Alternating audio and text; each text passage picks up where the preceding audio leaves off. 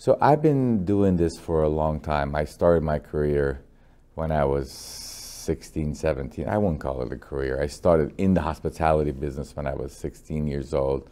So that's 30-some years. So I've learned a lot about the hotel business. I work with Four Seasons, St. Regis, Westin, W Hotels, Luxury Collection, launched a new hotel company twice.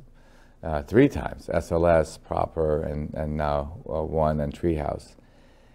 Hotel business is very special, but what makes it special is the experiences the guest can have. It is really easy to duplicate an experience in a guest room. You can buy the best mattress, you can buy the most expensive sheets, you can make the room soundproof, you can add music and great lighting, but it's not rocket science. It's pretty, simple to do. What makes the experience different in a hotel business is the food and beverage. That's our show. That's really the entertainment that we give to our guests. And every luxury hotel that is worth something has an amazing food and beverage venue. Name me one hotel that is known around the world as one of the best without a great bar, without a great restaurant, without a great rooftop, without a great meeting and banquet facility.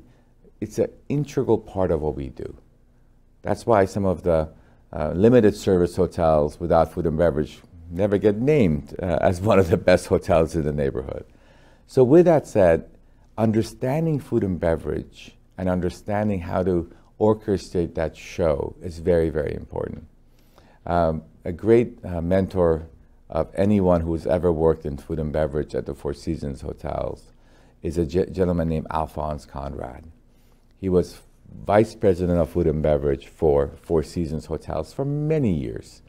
And he used to always say, a great director of rooms who runs the rooms division of a hotel can bring the hotel 80% profitability. He said the worst director of rooms ever in the history of mankind can still bring you 65% profitability.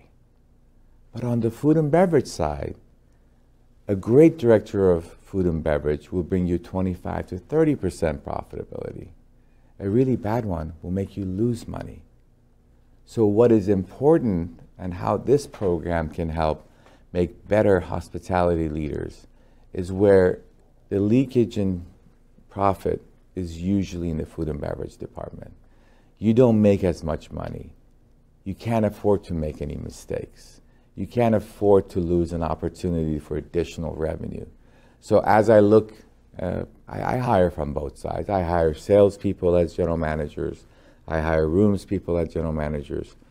But the financially oriented people are mainly from food and beverage because there's so many different metrics that we consider in a food and beverage environment where a linen or a shampoo doesn't expire, but your fish and lobster will only last you 2 days.